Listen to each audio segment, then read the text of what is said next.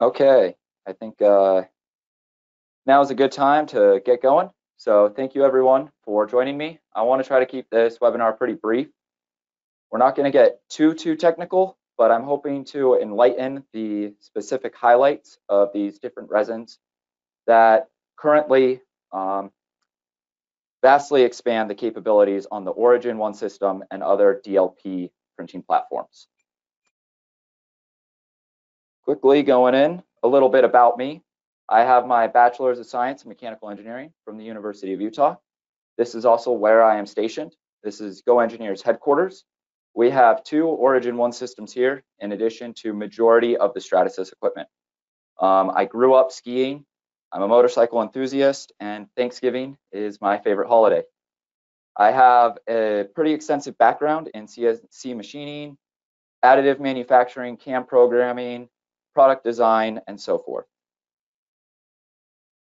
A short bit about GoEngineer.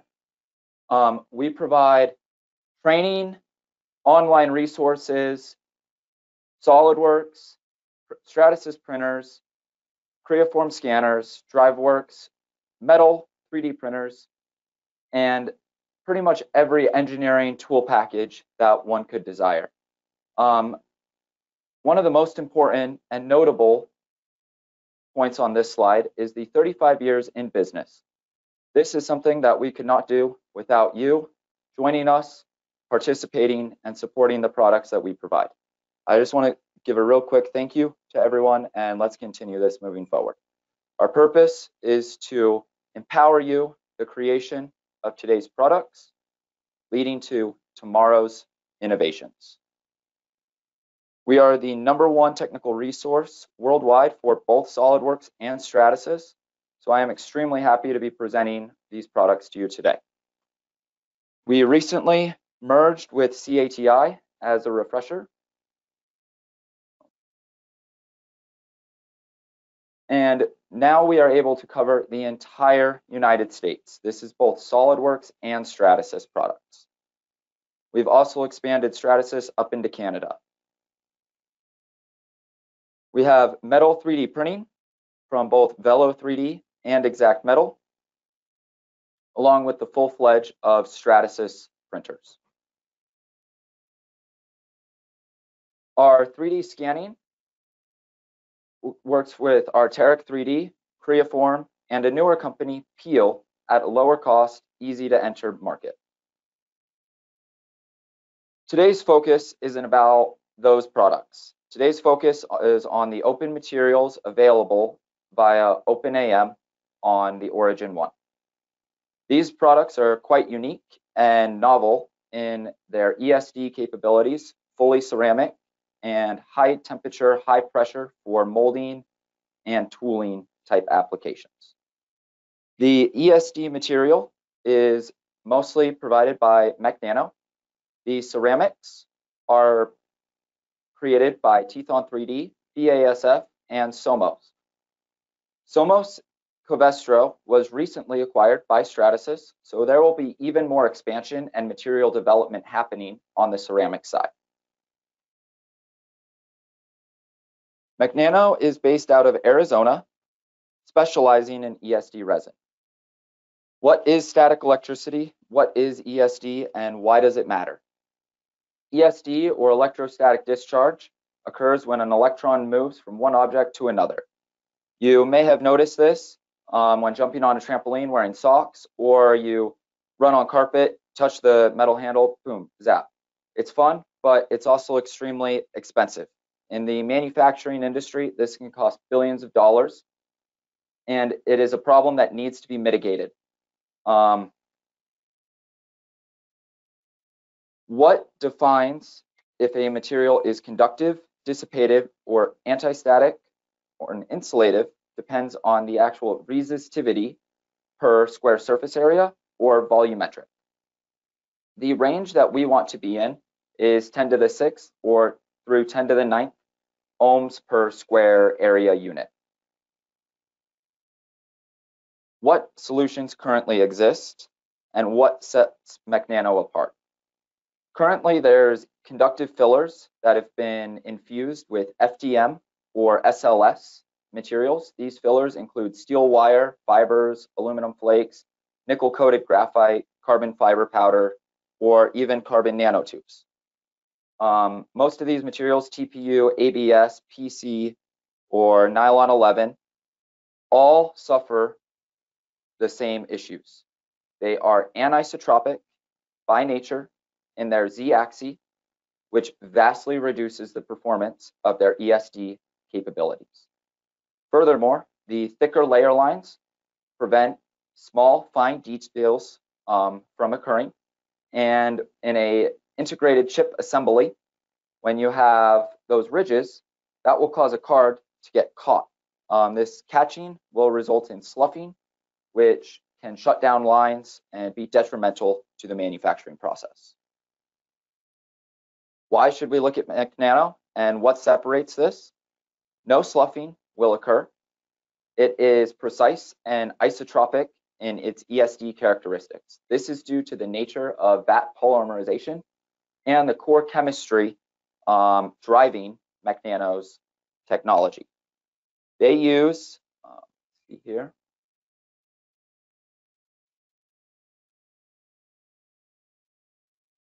with the use of their resin, manufacturers are able to go directly to a part using the ESD capable materials. Previously, you had two options. It's, hey, we can print this using a FDM or nylon part. It may or may not work, but we probably will not be able to set up our automated assembly line. We won't be able to test it and further work out the kinks that's going to happen along this automated assembly line. That process can take weeks to months. And in the meantime, we had sent off our designs to get that tooling made. We're waiting. What Mechnano offers is the ability to bypass that waiting time of setup, print directly the kitting tray, the PCB holder, the masking parts to vastly reduce that initial setup time. What is the actual driving force behind Mechnano? The key, discretized carbon nanotubes. They are stronger than diamond, or harder than diamond, stronger than steel, and more conductive than copper. They are also 10,000 times smaller than a human hair. Now, the key word is discretized.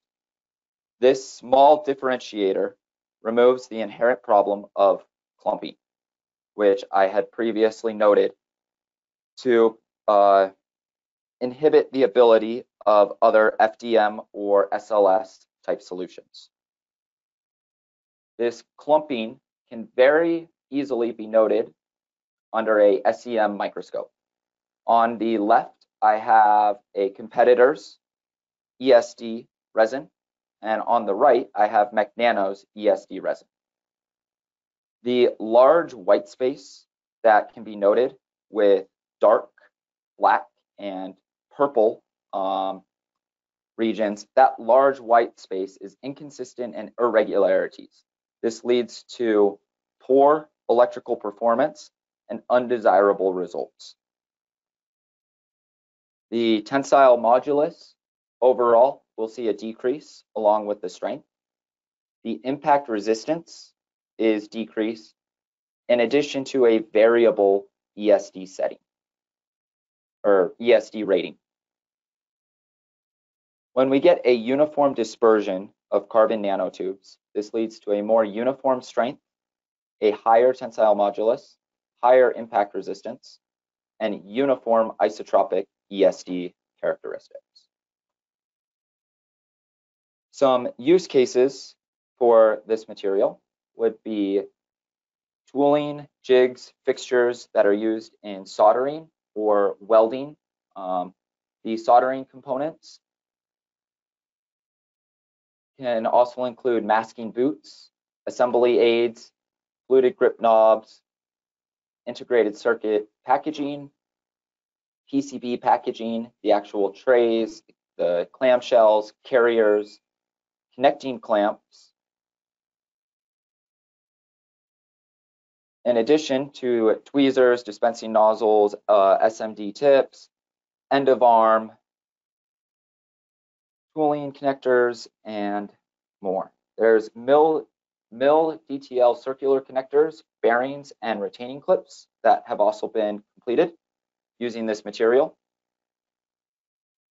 And functional prototypes for end-use parts. So kind of going back to before with reducing the time to get up and running. By creating a functional prototype using ESD compliant material, you are able to print the final part geometry, set up the additional assembly and automation steps required, work out any bugs that may occur, and actually pump out a few of your final integrated chipboards or whatever else it is that you are manufacturing. On the left here is an SMD pick and place nozzle. I want to make note of how fine of features we are able to hit using the Origin 1 in conjunction with Mechnano resin. On the right hand side is an actual kitting tray. These kitting trays are quite large. They're up to 14 inches in height, but we have features that are 10,000th of an inch, 20,000th of an inch fine. Being able to hit these fine features on a large system like the Origin 1 really sets this apart. Their current material profile expands across multiple temperature ranges, going from 90 degrees Celsius up to 250 degrees Celsius. In the lower range, we have a tough material and a rigid material. They're quite similar in electrical characteristics, with the differentiator being the impact strength and elongation at break. Tough will be better performing in both categories, where rigid will be all around more stiff of a material. They also have the capability of running a flexible ESD material.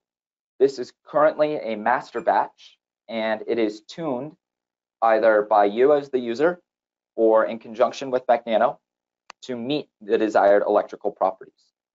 Once you tune this master batch, whatever it is set to, say 10 to the 6th, it will remain at that value. You will have isotropic electrical properties throughout that master batch.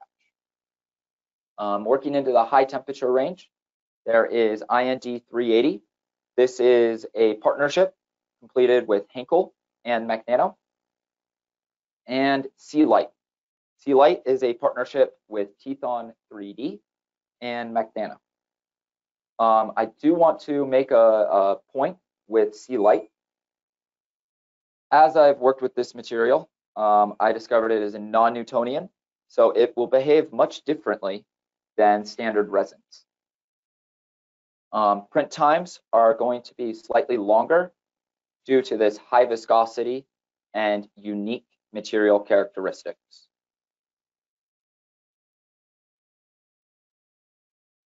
Moving into the tough materials, PolySpectra, their whole purpose is to innovate engineers, or help innovate engineers 3D print end-use components that they can trust using the world's most rugged photopolymer resin.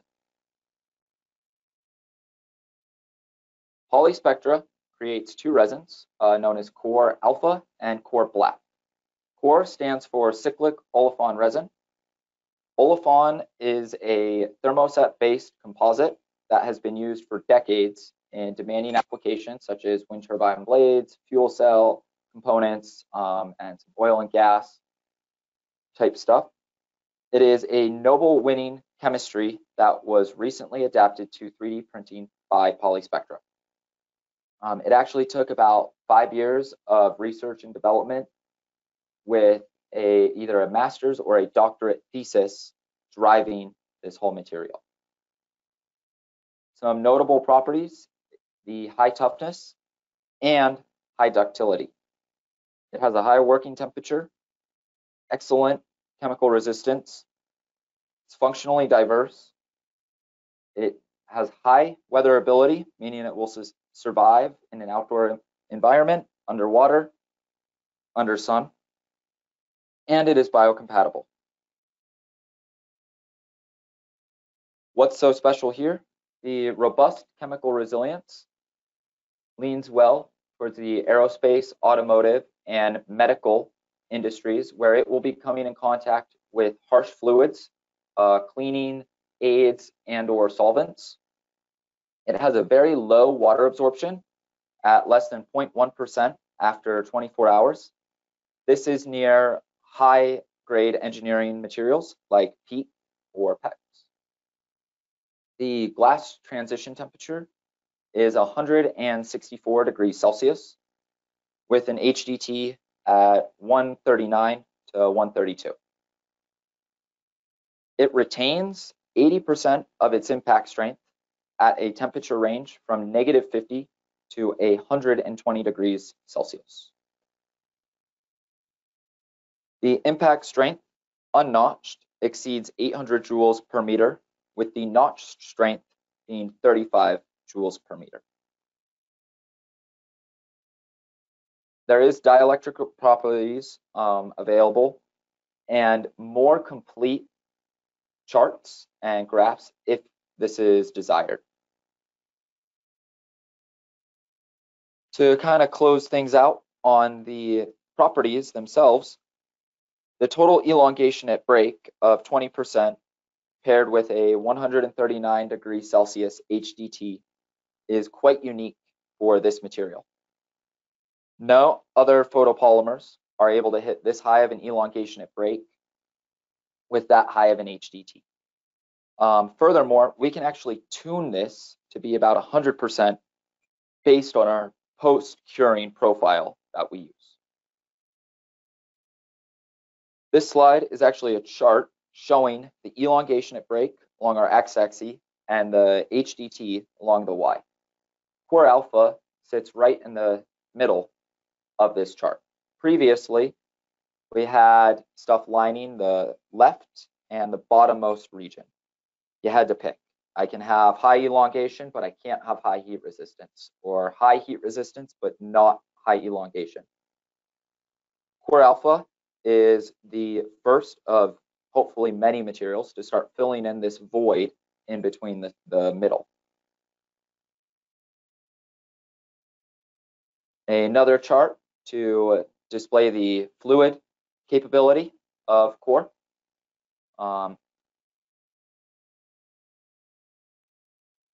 We have three different towers that we're looking at, with blue being the Young's modulus, orange the ultimate tensile, and gray elongation at break.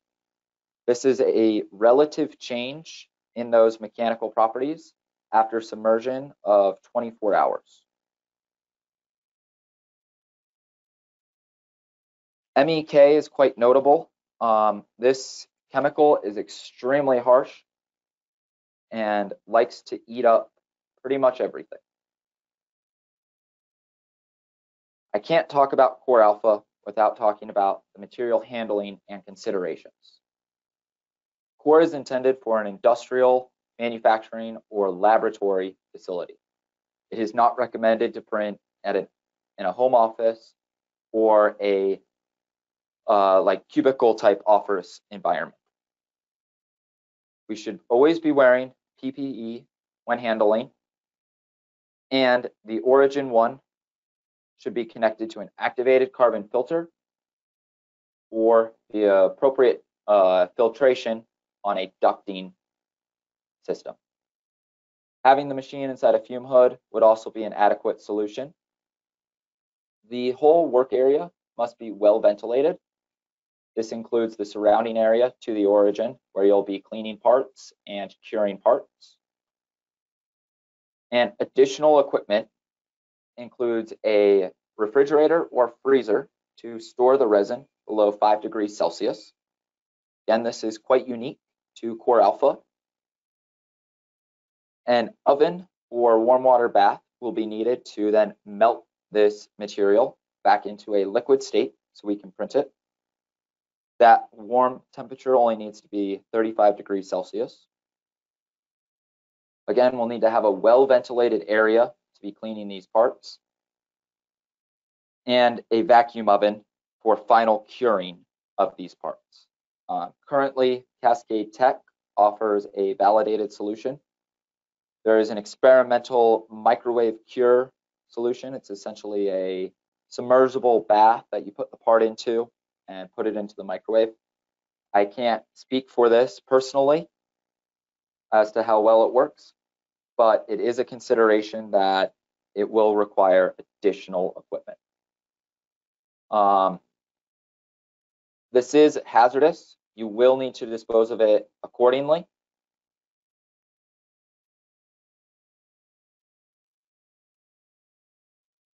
We also have ceramic filled materials by Tethon 3D, Somos, and BASF. Tethon 3D and Stratasys kind of partnered together to create this Komatsu light. The name is derived from a Japanese word meaning high density, with the English suffix light meaning stone. Komatsu light is a high density, high purity alumina resin for vat photopolymerization 3D printing. Printed parts are thermally treated to create fully dense ceramic stone objects. The final HDT sits around 1700 degrees Celsius, making it usable in a large variety of environments and conditions. What is so special about a ceramic 3D printable material? On a vat system like the Origin 1, we can get high detail, high resolution for various applications that require polarizing of these parts post-printing. The material is a 99.8% alumina with an average shrinkage of 9.61% across the board. Since this material goes through a post-sintering stage, it will shrink in the X, Y, and Z axes. This value is a known value by Tethon 3D. When working with it, we will want to scale up the part prior to printing so that it meets the desired tolerances post-printing and post-sintering. The density is extremely high at 3.82 grams per cubic centimeter. This is about triple to quadruple what the standard resin would be at. Has a low porosity of about 0.83% and a moderate water absorption. Has a really high compressive strength and extremely high flexural strength. Tethon 3D offers a whole lot more materials than just the Komatsu light.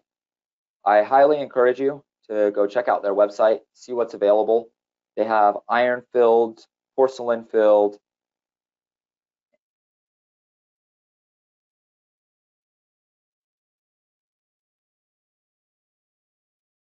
Somos Perform HW is a less intense ceramic photopolymer. This material does not require post-sintering. It will only require a post-UV and thermal cure. What that also means is minimal shrink and minimal warpage will occur to your prints. We still get the same benefit of high strength, high stiffness, and excellent heat resistance without the added complexity of sintering a part.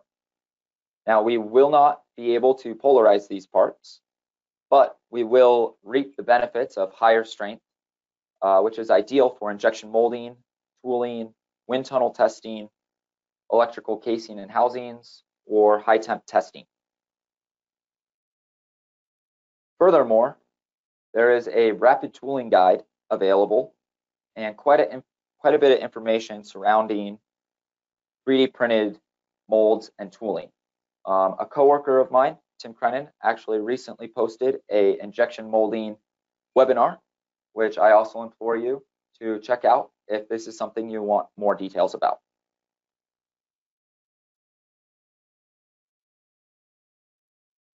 Here's some of the mechanical properties of Perform HW. A higher higher density than your standard photopolymers, and an extremely high HDT, 289C. The compressive strength and elastic modulus are quite high. We're sitting at about 9,000 megapascals on its modulus and 87 megapascal on the strength. This stuff is stiff. It is tough and it is strong. The final material that we're going to discuss today, BASF's RG3280. This material is very similar to Perform HW, a moderately loaded ceramic that requires UV and thermal post-cure. No sintering is required for this material. It has the same applications and similarities to Perform HW, just a different chemical manufacturer.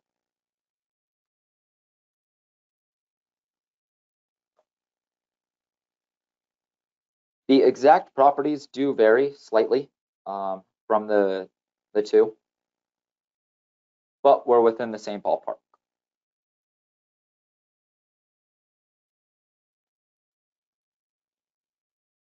And to tie things off with the final ceramic materials, I want to discuss the handling and considerations here as well. All ceramic loaded materials will require both UV curing, this will happen inside the machine, and a thermal post-cure. What that thermal post-cure looks like depends on the exact resin used. Our high temperature ceramics will require a sintering kiln, same type that is used in glassware or ceramic applications, whereas the lower temp will just require a programmable oven. Common PPE should always be worn when handling these materials. That includes a lab coat, gloves, glasses, mask, closed-toed shoes. The work area must be well ventilated. And the additional equipment, like mentioned before, be that UV chamber, programmable oven, and a programmable kiln. You will still want to abide by the local regulations for chemical waste disposal. With that, I would like to bring this webinar to a halt and open it up for any questions from the audience. There was quite a bit of different information there. I hope that somebody came with a specific question in mind.